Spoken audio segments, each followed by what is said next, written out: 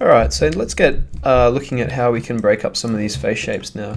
I'm going to do this just really quickly to show you the idea. Now, the animation process would be exactly the same as what we've just done. So I'm going to edit, select this node, and I'm just going to delete the blend shape node so that we've got no blend shape on this any longer. We've still got our mouth shape in the skin cluster, but that's okay. Now, all I really want to show is how to break a symmetrical blend shape, and all of these are symmetrical into the two halves, into the left and the right. And luckily for us, there's a nice little script for that does it automatically. So let's right click and open this up. You can see it's made by Jeff Rosenthal, so you can check out his website there, jeffrosenthal.org. This script is the mirror script from left to right, mirrors scripts left and right, and it gives us a little bit of actual instructions to use. So select your source face and then select the blend shape you created and then run the script. So all we have to do is select the source, and the source is just our original.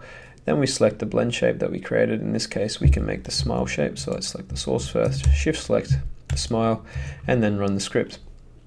So I've just made this a shelf button, and I've called it blend M, mirror blend, and we just hit the button.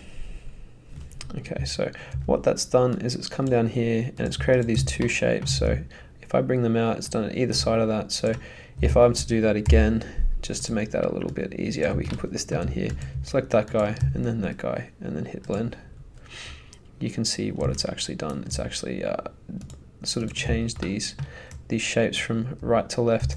Now I'm just going to undo that because I've noticed that I've done something wrong here, and that is that by default our mouth is not set to 0, so we've got to come in here with our joint and just make sure that it's there. In fact, just to be safe, let's unbind this mesh. So I'm going to go skin, detach skin, to just make sure that that mesh is back to its original state. So select this one and then this one, and then hit our blend mirror button, and that will make nicely now our left and our right faces. And this is nicely underscore LFT underscore RGT nicely for us.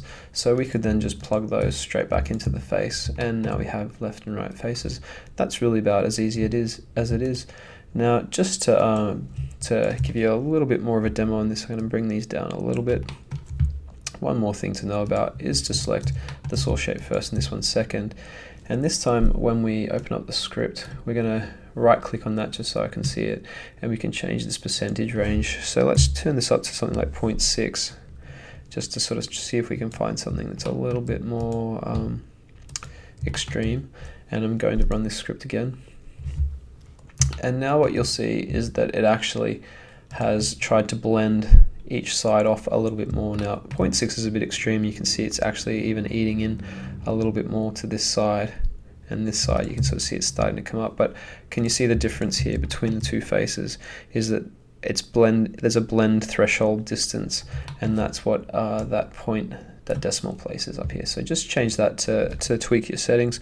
0.3 is pretty good. I'd probably say 0.3, but go between 0.1 and 0.3 as sort of a maximum. I'm going to leave it at 0.1 for now. Is a pretty good one. So I'll delete those because that was the 0.6 version. Sorry, that one and that one. Bring these guys back up, and now we can select on that size face, that side face. I'm just going to make a brand new blend shape, create deformers blend shape with the default settings.